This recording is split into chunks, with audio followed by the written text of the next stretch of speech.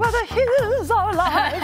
On March 2nd, the classic film The Sound of Music turns 50 years old, and to commemorate this milestone anniversary, Tom Santopietro, film historian and author of The Sound of Music story, is here with us today. Welcome, Tom. Thanks very much Thank for you having so me. much. So what makes this book like stand out from all the other books? Well, I think it's the first book about The Sound of Music that combines a fan's perspective, because I love the film, with a film historian's viewpoint. So I think the mashup of those two makes the book unique. Unique, definitely. And I think we're excited because we're both fans. Yeah, we're huge fans. So what was your personal reason for writing the book? Well, I thought the fact that it was the 50-year anniversary was sort of a great marker. And I was thinking about the fact that this is universal. People everywhere around the world love this movie so much. And I think the reason for that, at heart, it's about family. And everybody relates to that. Right. Yeah. So why is this film still universal after 50 years? What is making it stand out? Is it relevance today? I think it's the fact, look, it has that great score. Both of you were singing songs from it, which I liked very much. It has a star at the peak of her powers, a great director. And with the family angle, I think it's that what people take comfort from The Sound of Music. There's a sense of hope about the film, and that's what everybody wants. Yeah, right. So absolutely. we're in that time we all want hope, is what you're saying. Absolutely. Even you know, now. we all, events happen in the news, you feel like the ground is shifting underneath you, and there's the sound of music saying, you know what, happily ever after may happen. Yes. And I just thought, oh, that's worth writing about and looking into. Absolutely. Well, I'm sure another sort of milestone for the movie was Lady Gaga's performance at the Oscars last weekend. Did you get a chance to check that out? What did you think of it? Oh, totally. I was like, wow.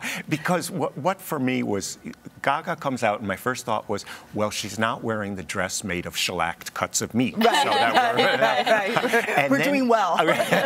And then to have her sing those songs, I thought she sounded great. Yes. And what really struck me, and I think the reason why people responded so much, is you could tell she loved that music. That was very heartfelt. Right. And then when she brought Julie Andrews out at the end, I thought, this is a great moment. I melted. It is a great, right? She looks amazing still, Julie Andrews. It's She looks unbelievable. great. She hasn't aged at all. No. What are some of the unknown facts about the film?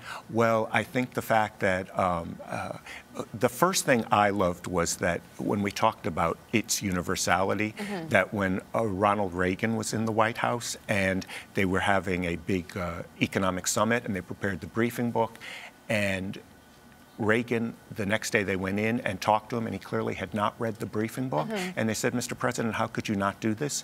And he said, I couldn't read that book. The Sound of Music was on TV last night. And I thought, wow. And I One think actor to another.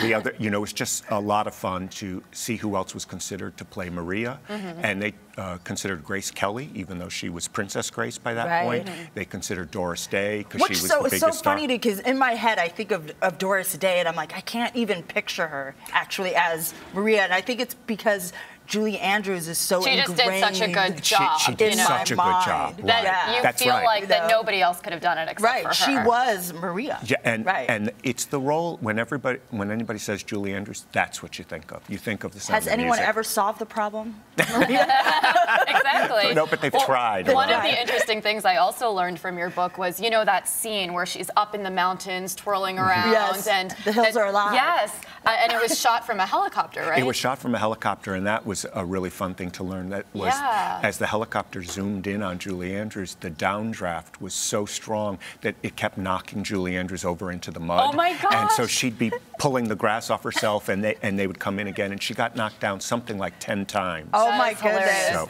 well, so tell us about, you know, this was such an iconic film, and it really made the careers of some of the actors and actresses who were in it. Yeah. What happened to them after the movie?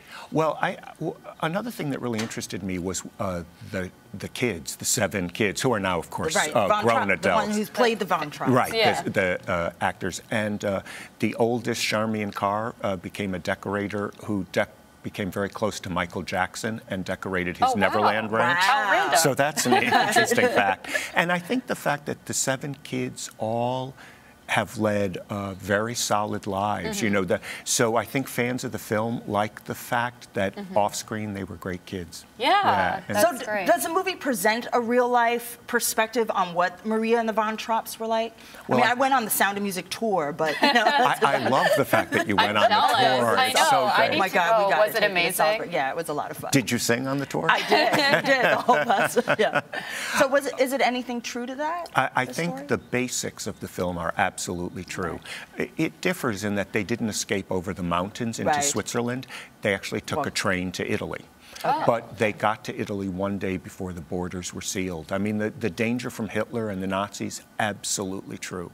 Right. And in real life, they defied Hitler 3 separate times, and that takes guts and courage. That does take guts, because Yeah. he was part of he was supposed to be summoned, right?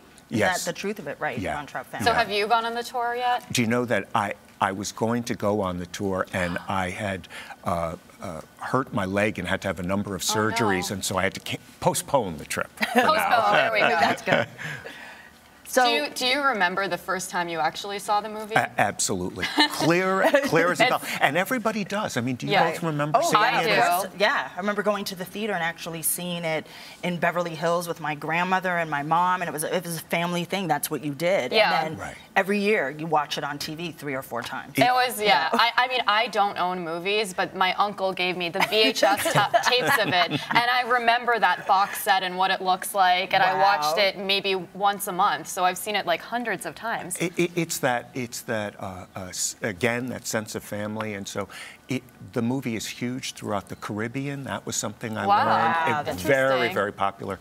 In China, it was only one of 5 films that Chairman Mao allowed to be shown. Wow, Right. that says a lot. So you had a fan that's seen it 900 900 times, I This think. woman yeah. in Wales has seen it 900 times. That's amazing. That's- Well, I have to start rivaling her. I'm going to try to see it 901 times. Well, thank you so much, Tom. What a wonderful film that still a few of my captivates favorite audiences 50 years after its premiere. For more information about Tom and the Sound of Music story, visit tomsantopietro.com, or you can find his book at local bookstores or on amazon.com. Yes.